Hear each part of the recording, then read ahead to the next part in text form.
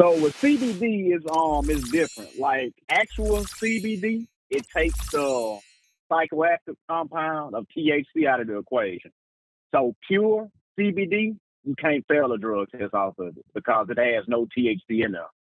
Now you do have certain forms of CBD. What's up, YouTube? Welcome back to Breaking Truckers. I can't do it. We'll do it live. We'll do it live. Fuck it. Do it live. I'll write it and we'll do it live. All right, let's go ahead and get into it, man. Malcolm in the middle, in the building. What's going on, man? Welcome to the Recruiter Call channel, man. I appreciate you coming on, sharing your story and everything. Before you get into it, man, go ahead and introduce yourself and tell us a little bit about you. Well, my name is Malcolm, man. I'm a driver for Sweet Express, Lease Operator. I've been driving for about 6 years, since 2017. I mainly run the Northeast, some Midwest, done reefer, dry van, flatbed. And, yeah, man, I'm trying to, just basically help these drivers, man, especially S.A.P drivers, figure out where they can go. Because I know how hard it is. I'm a S.A.P driver myself, so, I want to be able to shed light on a few different companies out here. Okay, that's what's up. That's what's up. All right, so let's start at the beginning, man. You just mentioned that you're a S.A.P driver, and for the people that don't know what S.A.P is, it's a program that you have to enter if you test positive for your drug screening, whether it's a random or pre-employment or anything like that. They'll put you in the FMCSA clearinghouse. And again, it's for, a drug screening, and looks like the most popular drug that a lot of these drivers are getting popped for is weed, marijuana. So, you 6 years in the game, how did you end up becoming a S.A.P driver? Well, mine's a little different. I used to smoke weed back in the day, a few years ago, but that's not the reason why I got in the program. I know, right? But that ain't the reason why I got in the program. I actually had stopped about 3 years ago, and I used to smoke cigarettes and Black and Milds, man. That was really messing with me. So I turned to CBD as kind of an alternative to get me to stop smoking. And I didn't really do enough research on what I was putting in my body, and it had THC in there. So once I went for a pre-employment drug test for EOS, I ended up failing my drug test. And I've been in the S.A.P program ever since. All right. Now, EOS, I just got finished doing MTC with them, man. They were pretty decent company and good information. I didn't realize that they was a trucking company. I mean, I saw their ads in all of the social media, in particular Facebook and Instagram, but I thought they was like, a brokering or something like, but EOS is everybody on time safety trucking company, right?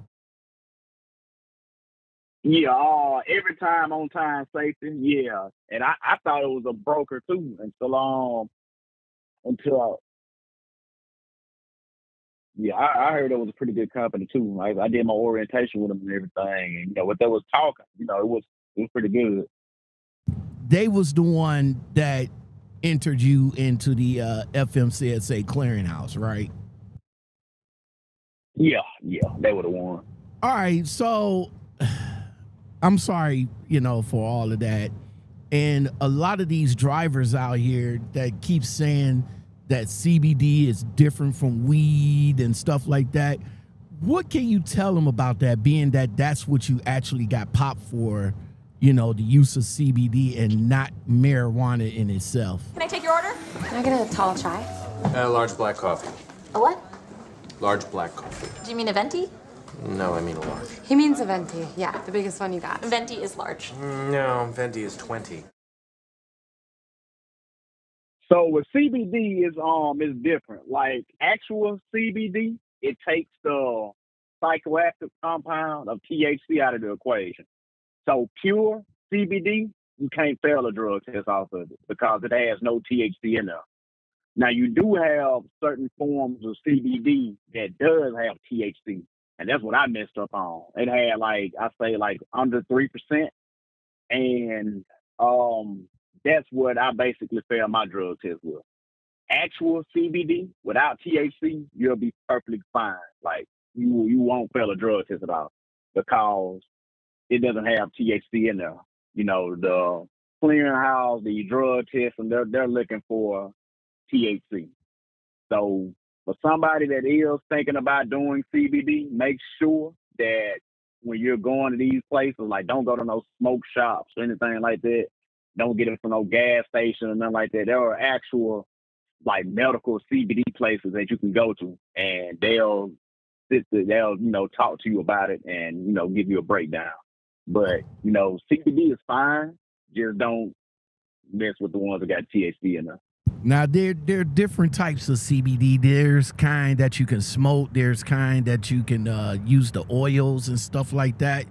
Which are the oils are the ones that's better to use than smoking it, or which way would you suggest? If people want to do the CBD honestly, if that's a word. Yeah, so I mean, as long as it ain't got THC in there, it's really just a preference. Like the main thing is you want to make sure that whichever CBD route you do go, it has no THC in there. Like for me, I used to use I used to vape it. So that helped me a lot when I was trying to stop smoking cigarettes and Black and Mild and stuff. And now it's been about almost 3 years since I smoked anything.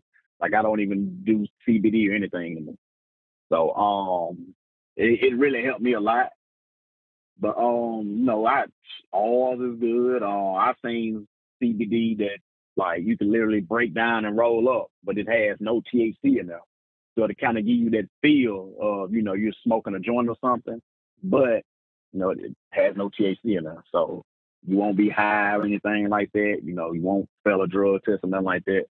No, I just really just stress that you got to make sure that you do your research. A lot of these drivers that's coming into the industry, they say that they want their life to be changed and stuff like that, but they are still indulging. What do you say to drivers that still say, oh, well, I could still smoke and get away with it and yada yada yada?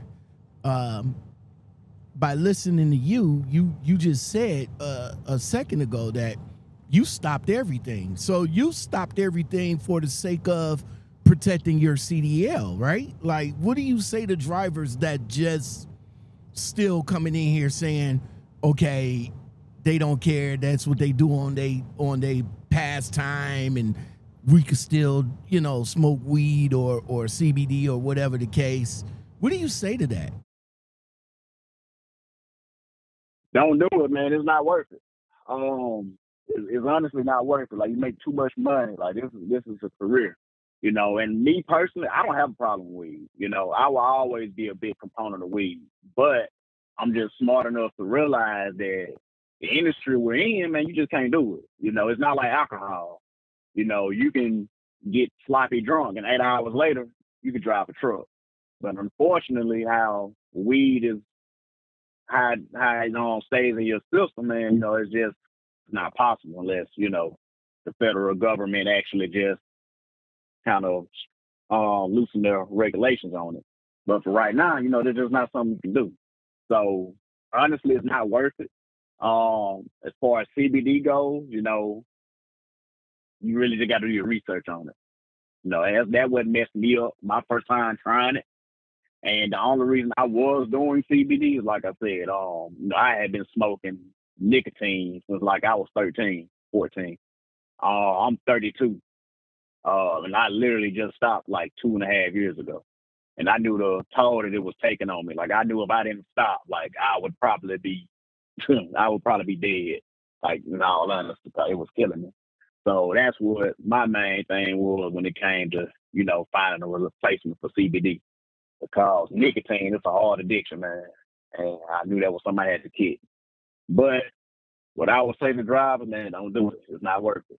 We just leave it alone, man. If you're coming in here and you're trying to really make a career out of trucking, just don't do it. It ain't even worth it. Like drinking either. Like I wouldn't, I wouldn't mess with none of it. I don't drink. I don't smoke. I don't do anything. Like, like I'm completely sober. Like I don't really got time to mess with it. I don't want to do anything that'll put my CDLs in jeopardy because I'm not already about messing up just being in the S.A.P program. So, All right, that's what I was saying. So let's talk about the S.A.P program, man. So you, unfortunately, you had a negative or a positive. I'm sorry, I keep getting the two mixed up. You had a positive test. How did you find out? How did you find out? Did you find out through the company, or did a doctor call you? And then after that, what was the process of you starting the S.A.P program, and how hard was it to go through the steps and everything to get to where you at right now? Okay, so when I failed the S.A.P, when I failed my drug test, the doctor was the one that actually called me. In orientation, like everybody else, they were getting their drug test and stuff back. Like mine was like, I didn't hear anything back until like the next week. But by that time, EOS had already sent me home. So they had pretty much figured that I had failed it because it only takes 24 hours for your drug test to come back to be passed. If it's a day, if it's like 2-3 days, then they done sent it to another lab and they done did a second test on it. And once they do that, the test actually confirm that you have THC or any kind of illegal substance in your system, they're gonna call you and let you know, hey, we put you in the clearinghouse for such and such. In my case, it was for marijuana or for THC. So after that, I was kind of depressed and everything, like, 'cause I had never even heard of the S.A.P program before that, so I didn't even really know how difficult it was to be able to get back on the road or anything. So I had actually taken a year off a trip. I had started, focusing on, different opportunities or whatever. And then one day I got a friend, he's an owner operator. He was just telling me, man, about he wanted me to, get my CDL back because he wanted to, to hire me. Because I'm a very good driver. I take very good care of, my record and everything. I don't have any tickets or nothing like that. Like literally, the only blemish I have is being in the S.A.P program. So he was telling me about what I could do to start working with him or whatever. So I ended up just doing my research on the S.A.P program. I found a counselor. I paid $500. Once I paid that $500, I ended up having to do like, I want to say 7 hours of AA Anonymous. I had to take a marijuana online class. I think it was like a 3-hour class. And after that, I had to find somebody to do my return to duty drug test. Now, that was the hardest part, doing my return to duty drug test, because there's not a lot of people that's actually willing to go out of their way and hire you. So you got to find somebody to hire you. Then, you got to make sure that they stay on top of you actually doing your drug test. So I ended up going with an owner operator out of Florida. He ended up doing my return to duty drug test for me and everything. And, I started working for him for about a month or two. It was team driving, but I didn't stay with him long because the dude that I was with, I couldn't really deal with him, man. I hate team driving. But, that's the process. It took me about, from the time that I paid my $500 to the time that I did my return to duty drug test, I would say it took me about a month. But you got some people that it could take long. It really depends on you. You know, it depends on how proactive you are. Every day for the last 10 years, Loretta there has been giving me a large black coffee. Today she gives me a large black coffee, only it's got sugar in it. A lot of sugar. I just came back to complain. How you boys put those guns down? All right, all right. So do you agree with me? Because I've been saying this for the longest, ever since I heard of S.A.P and the FMCSA clearinghouse and everything like that. I've been saying that that it is difficult, you know, if you do get popped for whatever substance that's in your body, you go from having worlds of opportunities out here to almost next to none. Like, you know, as you said, the difficulties of the return to duty, you actually had to find a company that's willing to bring you on so you can complete that. So the return to duty, that's like, what step is that? Because I heard there's like, what, 6 steps, 7 steps? Yeah, so yeah, it's difficult, man. To return once you get in the S.A.P program, and if you don't have experience, then you know you pretty much might as well find another job. You might as well find another career, because there's nobody that's gonna really, you know, want to stick their neck out for you like that. But the return to duty drug test is step 5. Step 6 is the actual completion of all of your drug tests. So once you complete step 6, then you completed the S.A.P program. Okay. So it's a 6-step program. Now let me ask you this: how much money is out of your pocket to pay for the program, or do the company that gives you the return to duty, do they reimburse you, or do they pay for the program, or all this money is out of your pocket? No, that you may be lucky to find one company that may pay for it, but most of the time when you're doing the S.A.P, you got to pay for all of your drug tests out of pocket. And how the company I'm with now, how they do it is they take like $80 out of my check. Like once it's time for me to actually take my drug test, they'll take about $80 out, and it goes from there. So every time I'm taking a drug test, they go ahead and just, take that money on out. I go up there, I take my drug test, and I'm good.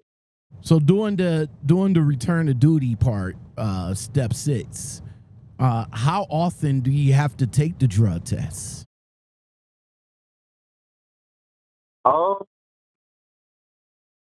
I know with me, I got to do 9 drug tests in a 2-year span.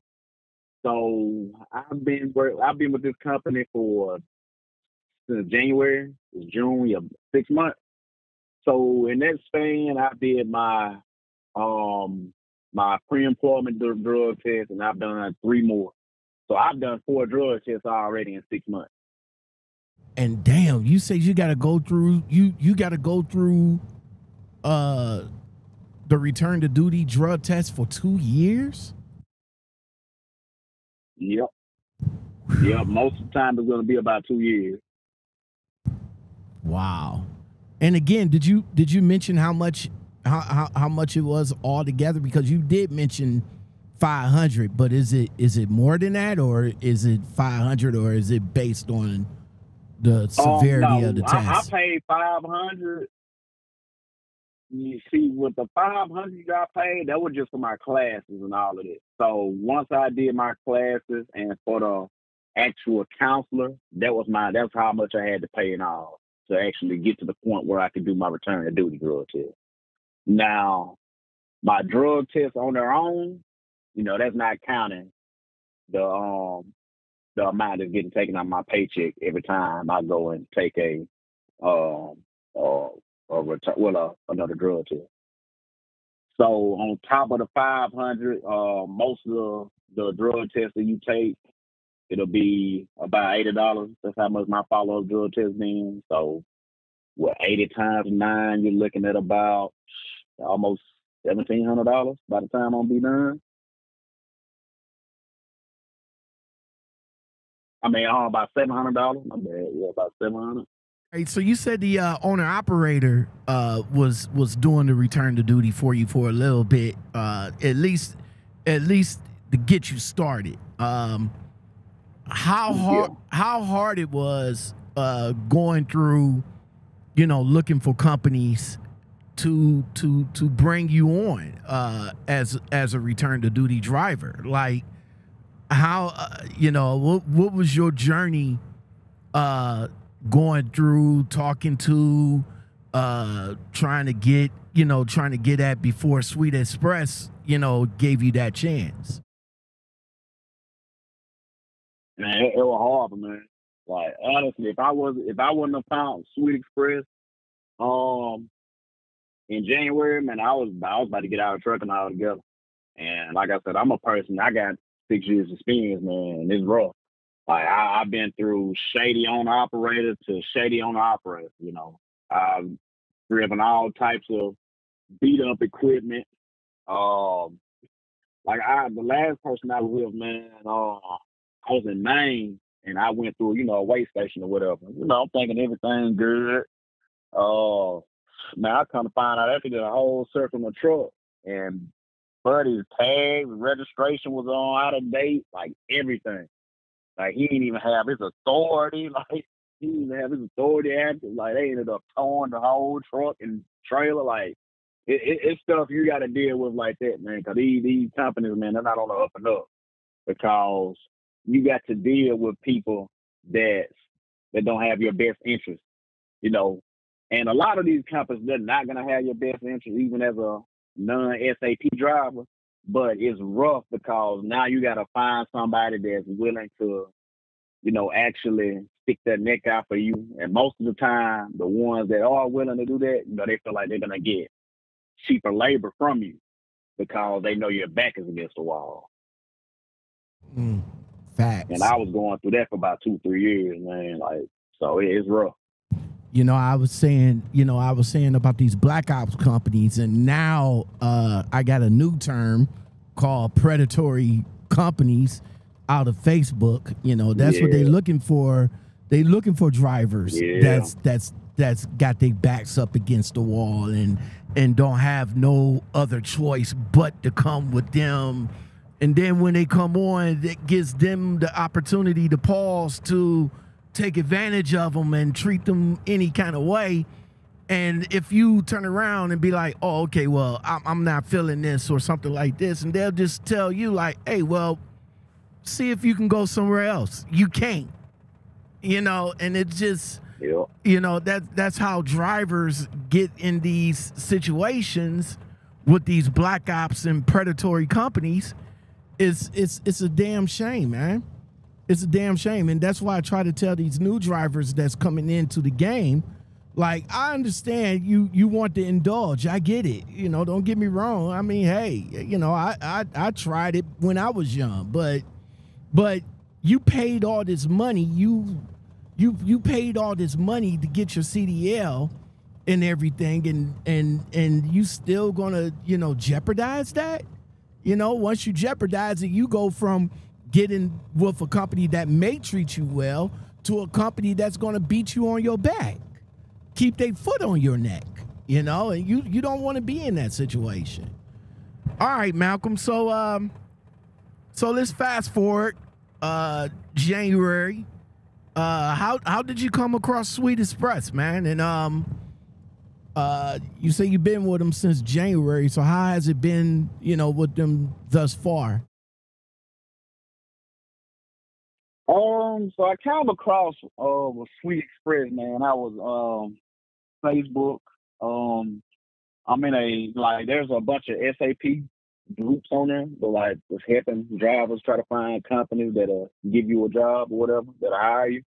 And one of my friends on there, they ended up basically printing a whole list of companies that'll hire S.A.P drivers. And Sweet Express was at the top of the list. That and a few more other companies. So before I even applied to Sweet Express, I applied to another company.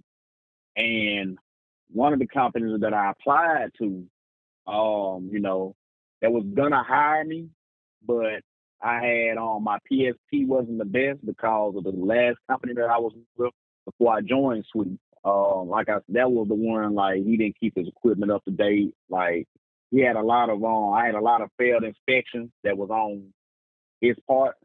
But since it still showed up on my PSP, it kind of messed me up too. But he referred me to another one of his friends, and that friend just happened to be the owner of Sweet Express. So I talked to him and everything. We had a good conversation, and he ended up hiring me. And so far, man, it's been a wonderful experience. I haven't really had too many problems. The equipment is good. My pay is decent. They started me off when I was a company driver. They started me off at 60 cents a mile. They don't pay for orientation, but you do get insurance day one. Like, as soon as you get done, you got insurance, you got your benefits and everything.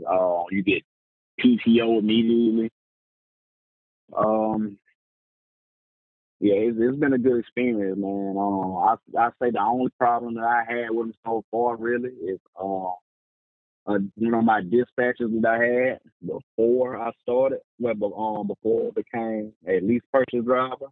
He wasn't really the best at dispatching me. But other than that, it's been pretty good, man. I ain't really had no fun. All right, so Sweet Express, I'm in those same groups, man. The S.A.P groups. I'd say maybe about 5, 6 of them that I post to on that I post to every day. When I do my social media and all like that. And yeah, those drivers, they come in, they ask the questions. I usually take the questions from there, bring it as a topic on the channel. And I then upload the video of the topic to the groups. So with that, that's how I came by Sweet Express. I mean, you're not the only one that says Sweet Express is number one on the list that gives S.A.P drivers a second chance. Shout out to Sweet Express, man, because they, like I said, everybody asked the question like, yo, what company that I can get with? I'm in the S.A.P program, yada yada yada, and everybody says, yo, call Sweet Express, get with Sweet Express, man. Like, now let me ask you this: with Sweet Express giving you the opportunity to, for your return to duty drug test and everything. Thank you. Cream? No, thank you. I take it black. Like my man.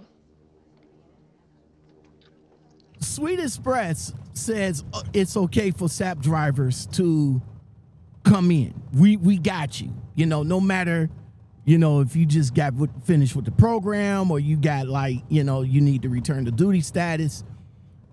These other companies that says, yeah, we take S.A.P drivers too, but we need 5 years after the program. So that means they won't take you in for your return to duty status 5 years after you get into step 6 of the return to duty status. Like, how long did it take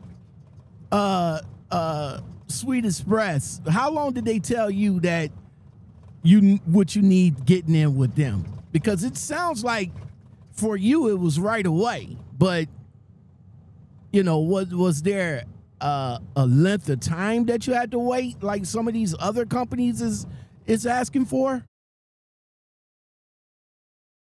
So, all right, so this is the thing with that.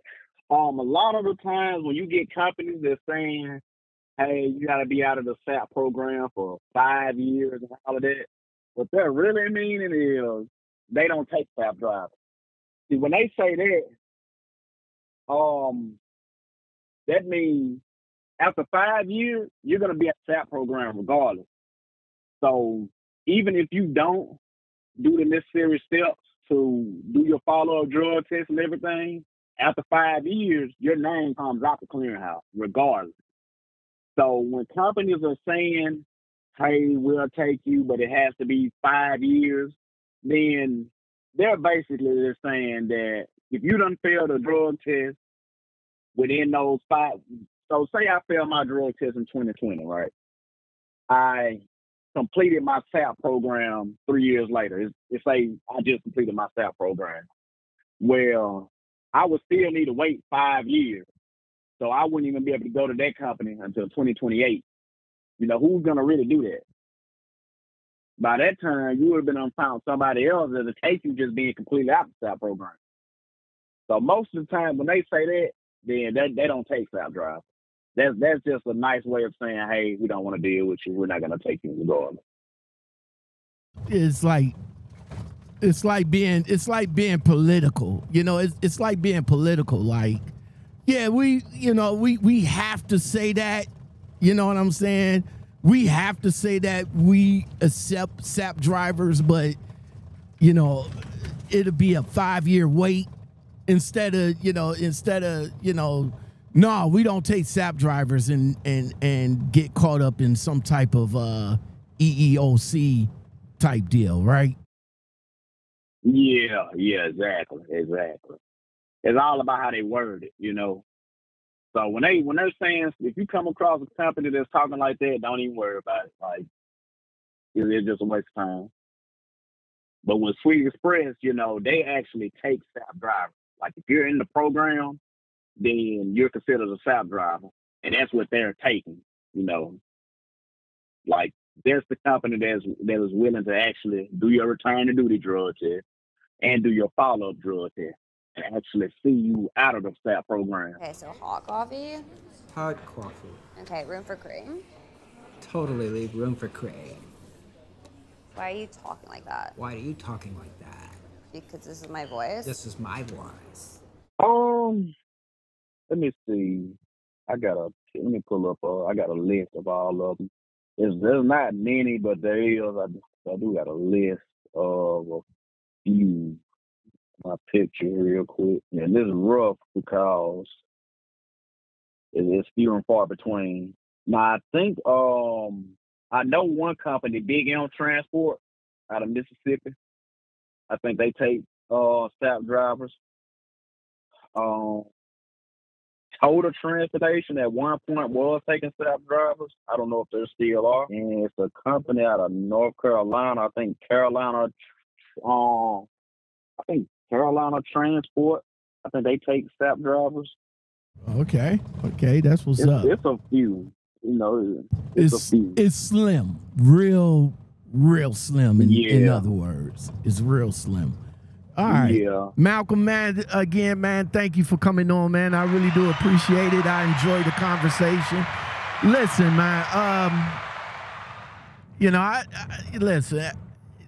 When people come in, when people come in, what kind of advice would you give to people that's coming in that, you know, that does, you know, indulge in, you know, their recreational thing? What kind of advice you would give them? You know, if somebody was to come up to you that like, yeah, man, you know, I'm just now, you know, I'm trying to change my life. I'm putting the weed down and all like that.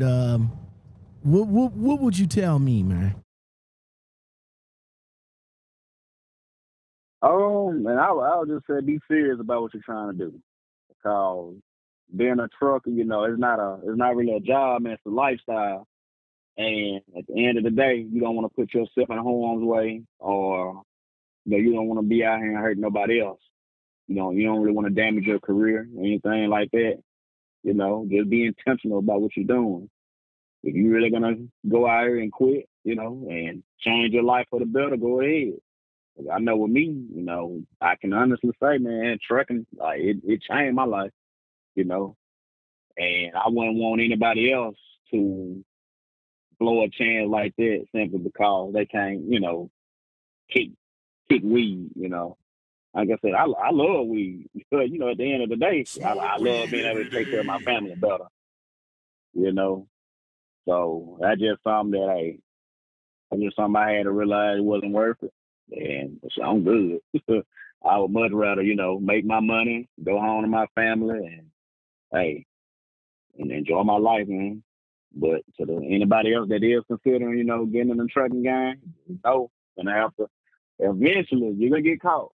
Like, eventually, you're gonna slip up, you're gonna get caught, you know, so it ain't even really worth it. Now, what I didn't ask you is, you know, go ahead and, you know, promote Sweet Express, because I'm sure you would definitely recommend this company to any drivers that's, you know, that's in the S.A.P program. So definitely come on. But do Sweet Express require some type of experience? Like, do they require 2 years, a year, 6 months? What kind of experience do they require? Because as you said before, if you like a new driver with no experience, you won't even have a shot. So would Sweet Express give a driver with, you know, no experience that just got popped, and you know, to give them a chance? Or what's the experience level that you need?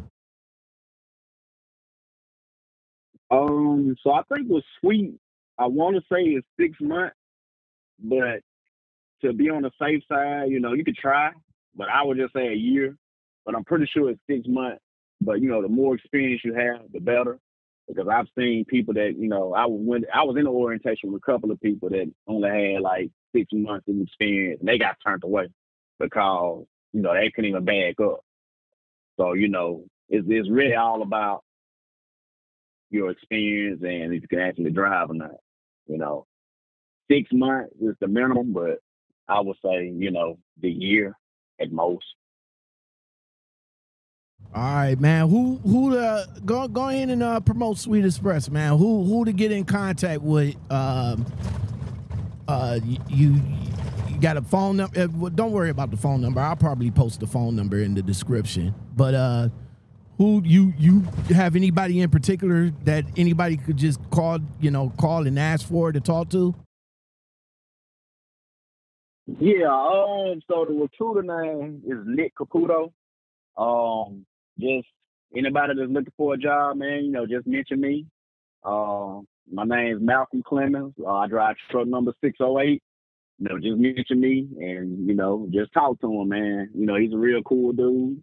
You know, he ain't the type that, you know, sit there and try to, you know, make you feel bad about yourself because you done failed a drug test or anything like that. You know, as long as you're honest with them, they're gonna know anyway once they run your cleaning house. But, you know, just be honest with them, you know, tell them what happened. And as long as your PSP and everything good and know how to drive a manual, you know, hey, you'll be in the game. But if you can't drive no manual, then I don't think they're going to really hire you. So you got to do your driving test. You got to do a road test in the manual. So that's really the main requirement right there. So on top of them bringing in S.A.P drivers, your license can't be restricted. No, they might make an exception, but you know, you might want to just make sure you know how to drive a manual. Cause like I said, I'm in the automatic, but I had to test out in the manual. You know, drink the coffee; it'll make you feel better. If you're a S.A.P driver and you got a little bit of experience. And you want a company that'll give you a second chance to help you with your return to duty status, Sweet Express will be that company. My man Malcolm right here, his information will be in the description below. Guys, mentioned that y'all saw this on the Recruiter Call channel. Malcolm, man, I appreciate you coming on, sharing your story with us, man, and I really do appreciate it. Hey, I appreciate you, man. Hey, I watch your own podcast every day. Keep up the good work, bro. I appreciate it. Who is that DJing like that?